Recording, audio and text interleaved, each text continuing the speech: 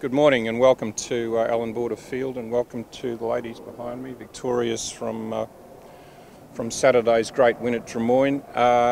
For the World 2020, we have a women's tournament and a men's tournament, and that's a great breakthrough to have separate tournaments which bring separate things to the table.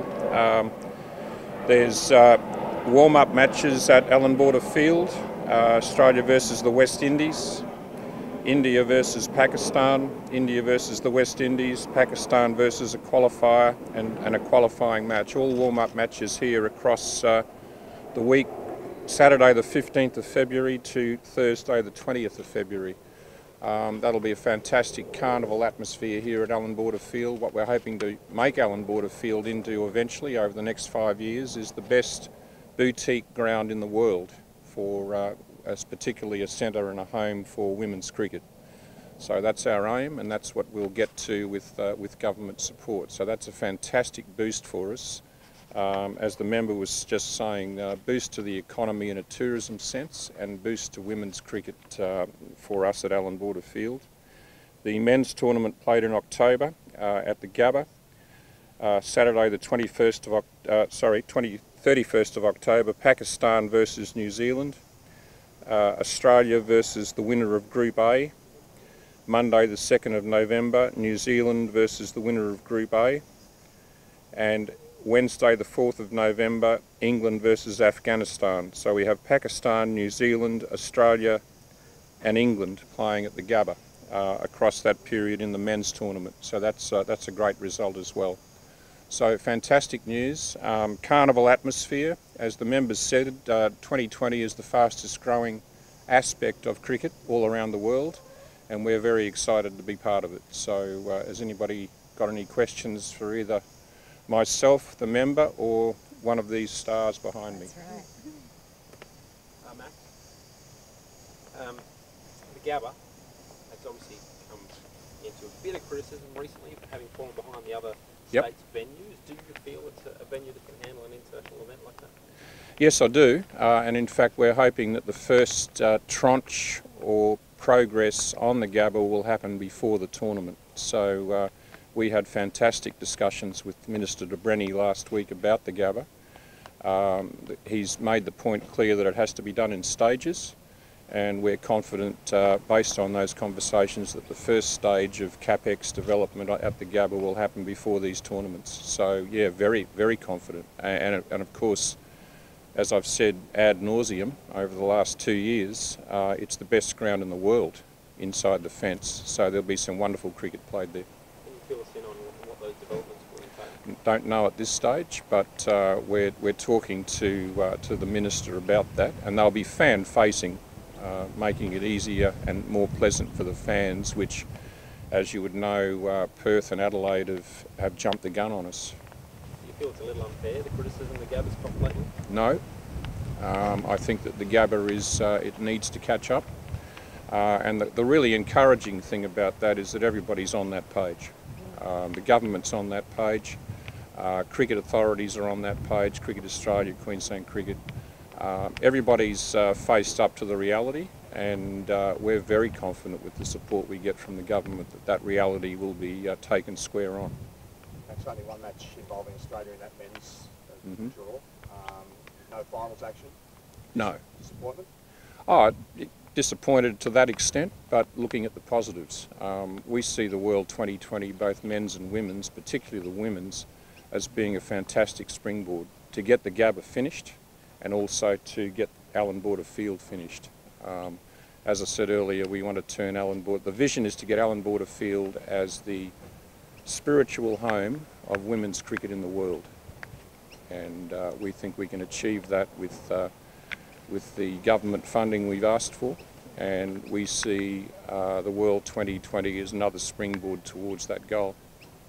So are you suggesting there could be some redevelopment here at AB Field as well? Absolutely. Yeah, absolutely. That's we have had long discussions with government about that, and we're hoping that both federal and state governments will see, well, they do see that. See, the very encouraging thing, to repeat myself, is that everybody's on the same page here. They know that the government knows there's moving parts to all of this. If the government wants to free up the Gabba for more concerts and so forth, well, we need to play Sheffield Shield cricket somewhere in 5 years' time. We can't play it here because the wicket's not quite up to scratch. Well, we do, but we don't play all games here. So we're saying to the government, if you want us to play Sheffield Shield cricket and world-class women's cricket here, we need money here while you're doing other stuff with the Gabba. And the Gabba, of course, would still remain the home of international cricket. Do you think Queensland cricket fans will feel a bit let down by the fact that we're only going to see that one men's game?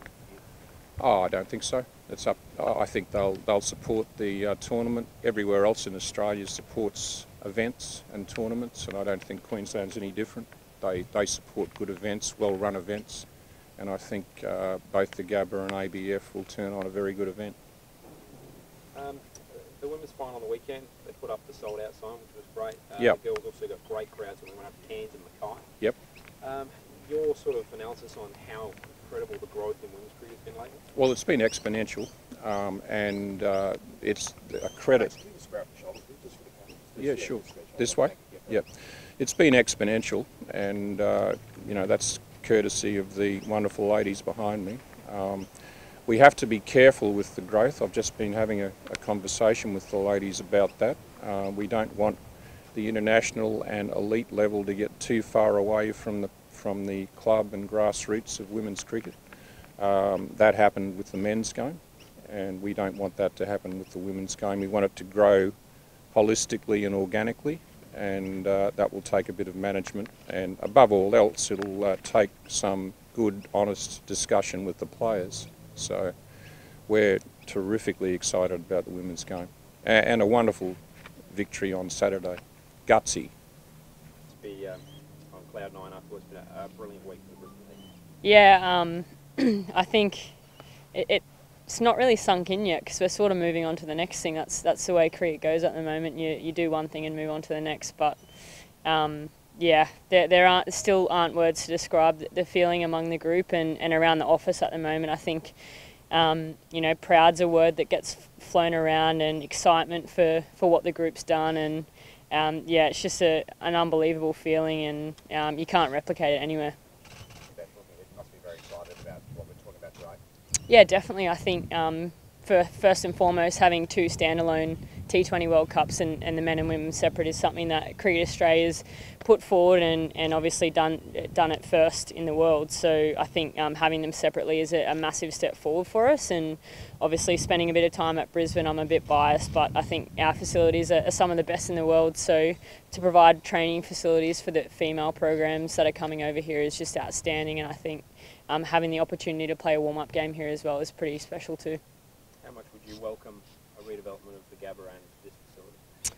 Yeah, massively. I think the government's been a huge supporter of women's cricket and men's cricket in Queensland for a number of years, and the fact that they're getting behind the dreams and aspirations we have for providing a world-class facility for players, spectators, fans, people in the office and things like that is great for the game moving forward. Mind-tingling feelings thinking about that. Yeah, I think especially after what we saw on the weekend, you know, although there was only, I guess, 5,500 people there, and for the World Cup they want nearly 90,000. It's an amazing, I guess, dream, and hopefully becomes reality to, you know, the two lucky teams that obviously get to make that final at the MCG, and to do it here in Australia would be absolutely amazing. Disappointed there aren't more home games? Oh, yes and no, I guess. You know, Brisbane, the supporters here are amazing to us, and we love playing here at Allan Border Field. It's, you know, obviously our home training facility as well as home ground, and it's always a great wicket and a great field here. But at the same time, we're happy to spread the love around Australia and show the world what we have. DK, you've been part of the World Cup winning squad already, and you won the WT20 with Queensland Fire a couple of years ago. How do celebrations change in that time in terms of fan interaction? Is experience more support come around? Yeah, massive. I think when we won the women's T20 back in 2013-14, it was at the Wacker, and probably, I couldn't tell you the crowds, but maybe 1,000 at max was there, and to have a sellout at Drummoyne, being the underdogs with maybe only 50 people going for us, yeah, it was an amazing experience, and I guess it it shows that over the years how much the game has grown, and the support we're getting from, you know, everyone, whether it's the broadcasters, the media, the fans. It's absolutely amazing, and it's great to see how much the game's grown in such a short amount of time. How much fun has the last 2 days been? Yeah, it's been really fun. I think, like Beth said, it's still hard to sort of put into words, and I think it's still sinking in. And yeah, we've acknowledged that moments like that doesn't happen very often, so we've tried to make the most of it. Yeah, it's been great fun. How are you feeling with the events of the last couple of days? Yeah, it was kind of reiterate what the other two girls have said, that it's kind of difficult to describe. We've obviously worked really hard, not only over this season, but the 3 previous Big Bashes as well. And yeah, to finally finish off the season the way that we know as a group that we could have, yeah, it feels really special. And yeah, it would be nice to kind of celebrate a little bit longer, but yeah, we're kind of straight back into the WNCL competition. Now that you've sort of established yourself in national colours as well, what would it mean to you to play in a World T20 match here in your home state? Yeah, it'd be really special. I think the 2 girls and myself as well, that we've been fortunate enough to be involved in a few international games here previously as well, and the love and the support that we've got from fans here in Brisbane and all over Australia as well has been really special. And yeah, I think to have an event like a World Cup in your own back door, that would be, yeah, phenomenal. Given how good the facilities are, I mean, let's face it, this is a pretty good place to play cricket. Do you ever get surprised when you hear criticism of Queensland cricket facilities? A little bit at times, but I think as well you look at the way that the game is going around the world, and even within Australia, you've got venues like Adelaide Oval and obviously Optus Stadium as well now, that there's all these new redevelopments happening, and places are always trying to think about better ways to do things. And I guess with fan interaction and engagement, that you kind of got to think, well, what's the best experience for them as well? Because ultimately you're providing entertainment for them as well. And yeah, I think you got to be able to create facilities to enable that to happen to the best of its ability. And it's really exciting, obviously, hearing that there's going to be redevelopments not only at the Gabba but also here at AB, that we spend all our time here is in the women's program. And yeah, to see what could eventually come out of that, it's a pretty exciting time. And have that warm-up tournament here as well with so many countries, that'd be great.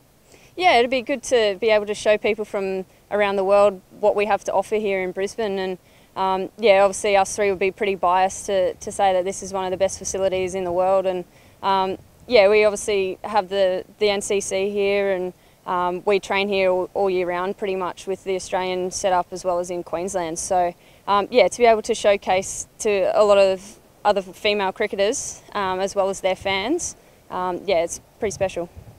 Jess, do you think a couple of your Heat teammates that are behind you might be in the mix to make that squads in the future for Australia?